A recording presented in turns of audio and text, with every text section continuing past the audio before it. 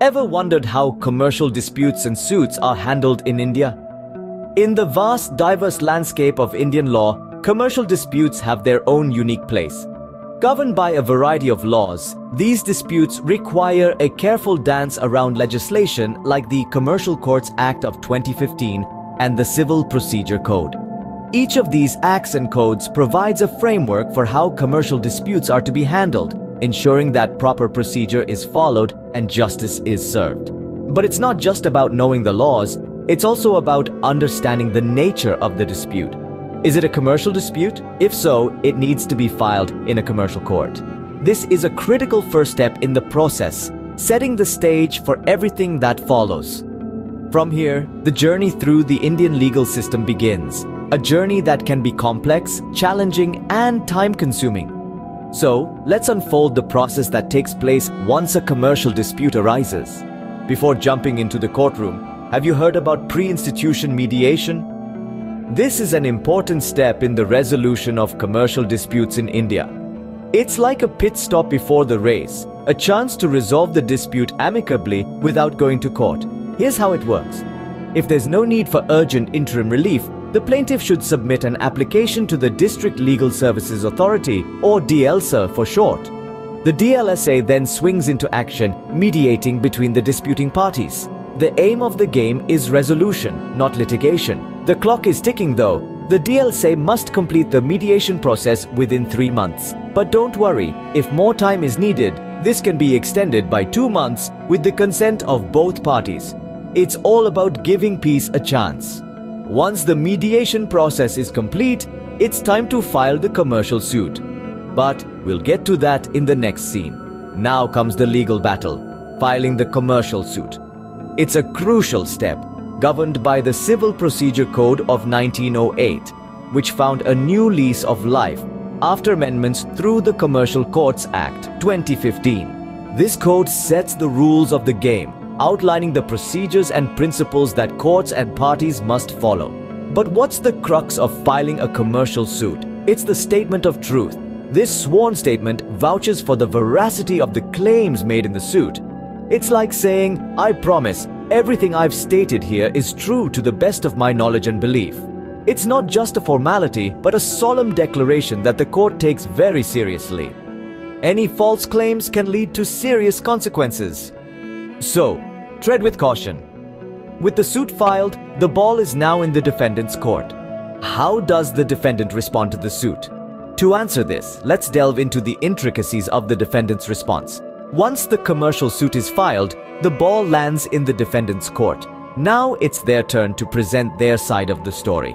This is done through a document known as the written statement. The written statement is a critical piece of the legal puzzle as it forms the foundation of the defendant's defense. In this document, the defendant outlines their counter-arguments, presenting their perspective on the issues raised in the plaint. The defendant doesn't simply deny the plaintiff's claims. Instead, they provide a detailed rebuttal, explaining why they believe the plaintiff's claims are unfounded. The written statement is a strategic tool, crafted to poke holes in the plaintiff's arguments and create doubt in the court's mind. Now, both parties have presented their standpoints. It's time for inspection. It's time to scrutinize the documents filed by both parties. This stage, known as the inspection of documents, is a critical part of the process. It's when each party gets to pore over the documents presented by their counterpart. Now, why is this so important, you ask? Well, it's simple. It allows both the plaintiff and the defendant to fully understand the evidence presented against them. This is the opportunity to verify the authenticity of the documents, to question any discrepancies, and to prepare a robust defense or prosecution. During this inspection, every piece of paper is examined meticulously. It's not just about reading the text on the page, but also about understanding the context, the subtext, and the implications of what's written. So, what happens after this painstaking process? Well, the stage is set for the next step in the procedure, which is the admission or denial of these documents. Once the documents are inspected, they are either admitted or denied. Admission or denial, the next crucial step in the process. After the documents have been inspected by both parties, each party then has the opportunity to either admit or deny the documents filed by the other party. This stage is pivotal in shaping the direction of the case. An admission of a document means that the party accepts the validity of the document and its contents. This can simplify matters, as admitted documents are then considered as proven and there's no need to further substantiate their authenticity or the veracity of their contents during the trial. On the other hand, a denial of a document means the party challenges the authenticity or the relevance of the document. This can lead to further scrutiny and examination during the trial.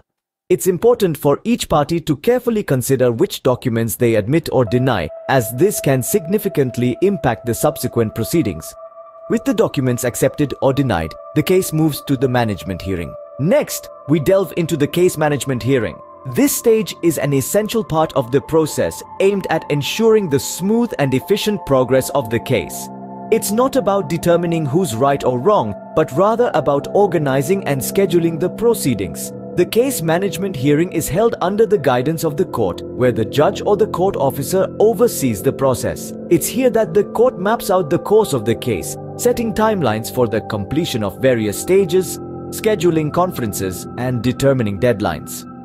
This systematic planning plays a significant role in avoiding unnecessary delays and in ensuring that both parties have ample opportunity to prepare and present their case.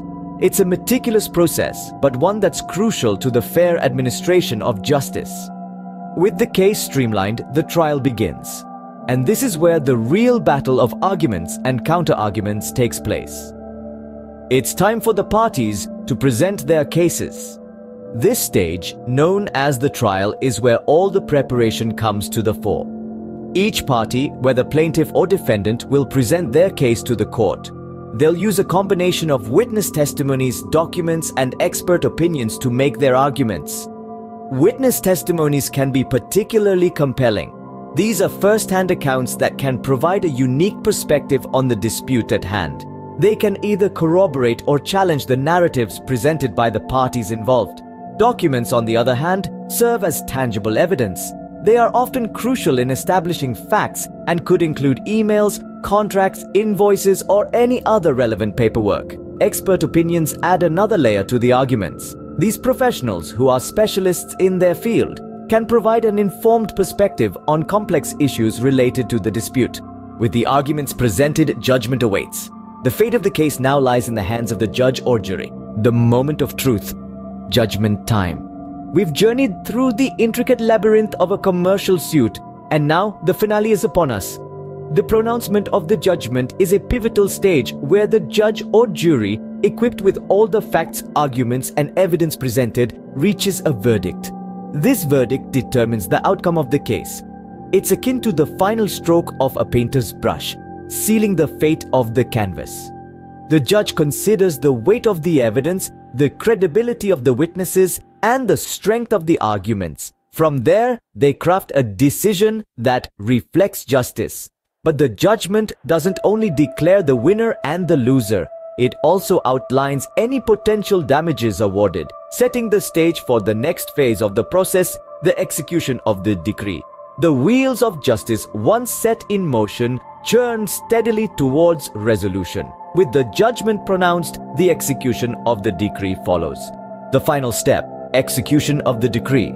This is where the rubber meets the road. Once the court has given its verdict in a commercial dispute, the decree and the orders of the court are put into action. This is a crucial phase, as it ensures that justice, as prescribed by the court, is served. The execution process can involve forcible measures, as outlined under Order 21 of the Code of Civil Procedure, 1908.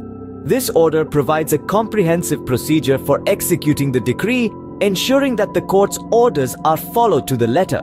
This step is not just about enforcing the judgment, but also about reinforcing the rule of law. It is a testament to the robustness and effectiveness of India's legal system in resolving commercial disputes. And that, my friends, is how a commercial suit unfolds in India. Remember, every case is unique and may vary based on its circumstances.